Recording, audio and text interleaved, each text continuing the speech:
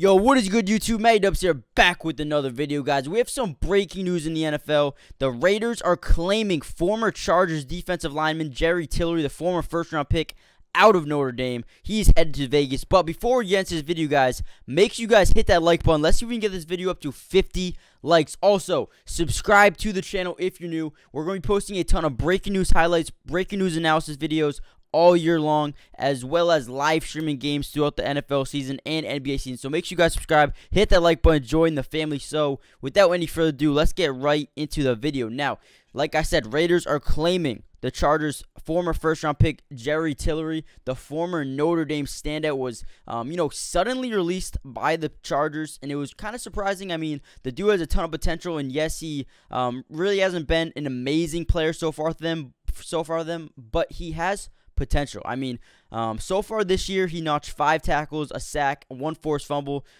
for LA this year, but I guess the Chargers saw, or they both agreed, that it was time to move on, and maybe a change of scenery would only help his case to be a better player in his career in the NFL. But Jerry Tillery, he has value. He was really, really good at Notre Dame.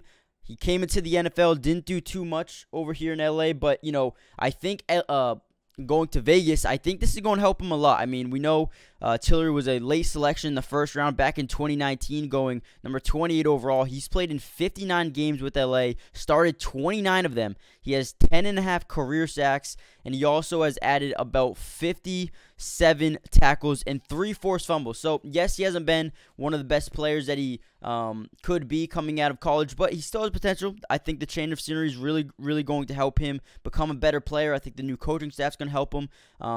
And I think this is a low-risk, high-reward signing for the Raiders. They're not giving up anything. They were trying to trade for him at the deadline.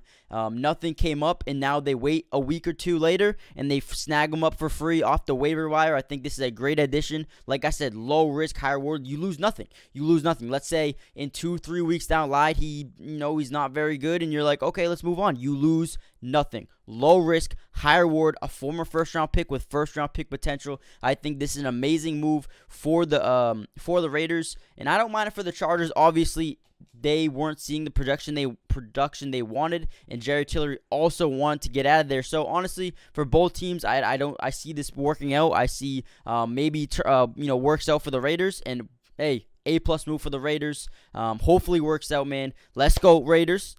Let's go Jerry Tillery. I'm hoping for the best. Hopefully he can come over here, resurrect his career, and get going and live up to his potential. But that's all I got for you guys today. Hit that like button. Join the family if you're new. Subscribe. I appreciate you guys so much. But until next video, guys, peace out.